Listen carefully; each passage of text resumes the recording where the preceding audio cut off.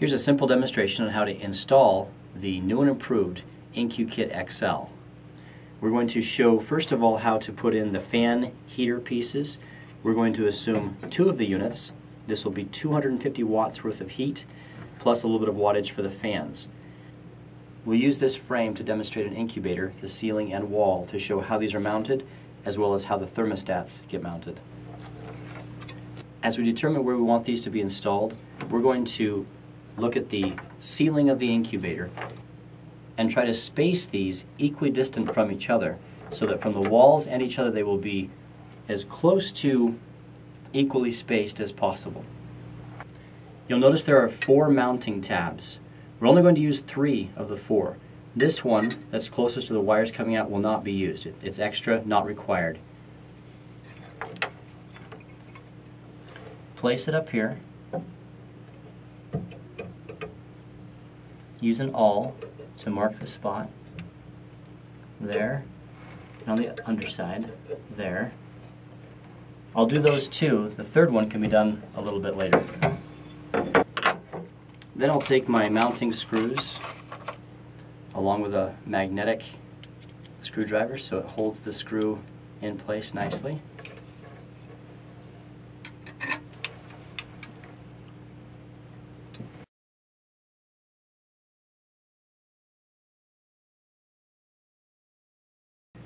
You'll notice a couple things. First of all, I did not screw this so tight that the back plate is flush with the ceiling. I don't want that. There's a space up there because of the nuts on the back side of the mounting plate. That space is there on purpose. It creates a small amount of airflow up there and a thermal barrier between the back plate and the top of your incubator. An electric screwdriver is going to probably give you too much power and it's going to make it too easy to put that back plate flush against the ceiling, and it could crack the back plate and reduce the gap that you don't want to do. With that, now I can put in my 3rd hole.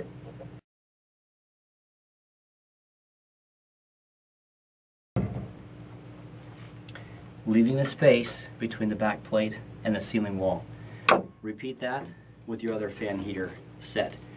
That is if you're going to use 2. If your incubator is small enough you only use 1, then you're done with the mounting of this piece.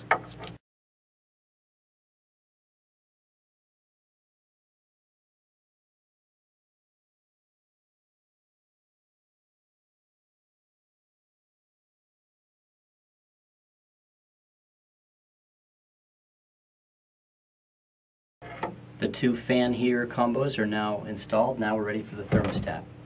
I'm going to turn this around.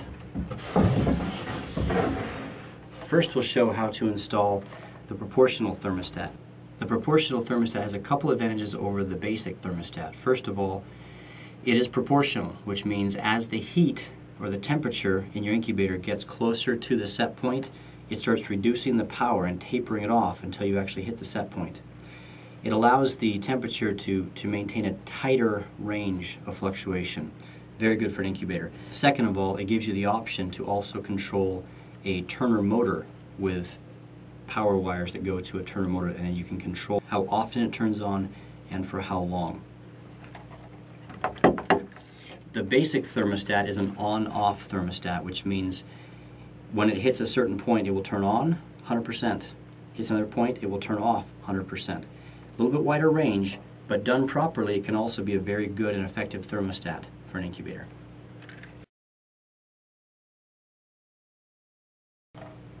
Mounting this is extremely easy. All you're going to do is make a hole in your incubator the size of the blue box. Once that's in, push everything through. I'm going to take a little marker to mark the location of the holes. There and there. Remove that piece.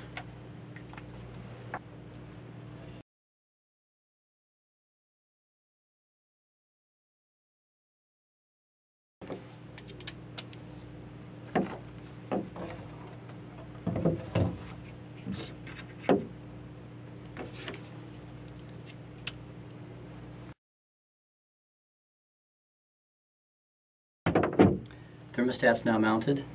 Now from the back side, there are a couple wires here that will then extend either through this back hole, or you can have the power wire come in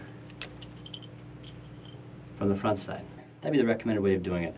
There's a black bushing that comes with the kit, gets put into here. These then get pushed through the bushing to be able to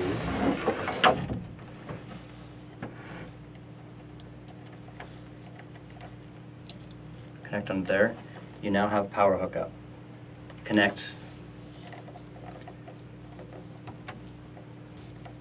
these pieces together.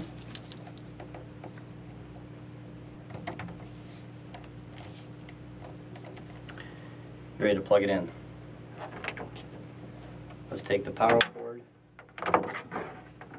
plug it into power, and fire it up.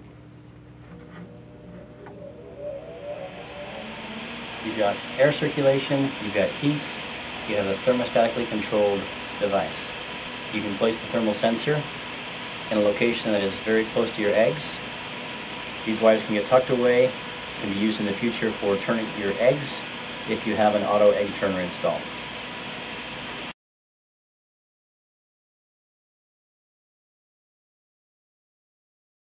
The basic thermostat is mounted by simply using 2 mounting screws with spacers.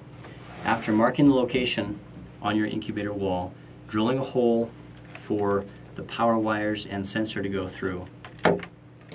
I've got 2 holes marked here. I'll put a pilot hole so I can then easily screw them into place.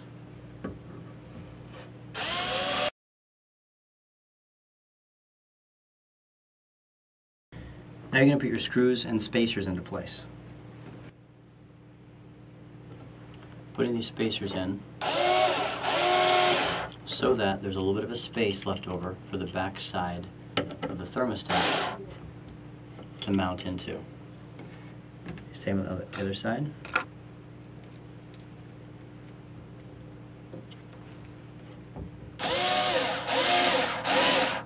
A little bit of a space there for this thermostat. Hopefully this can be seen all right. To push in and then press down, locked into place.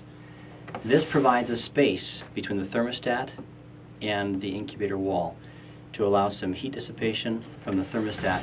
It'll get a little bit warm, especially against a warm wall. It's going to be able to keep that with some space behind it so it can keep it cool.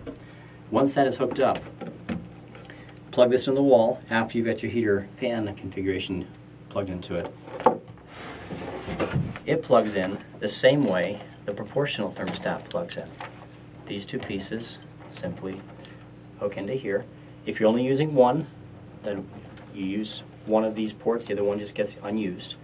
In this case, we use them both. Plug them both in.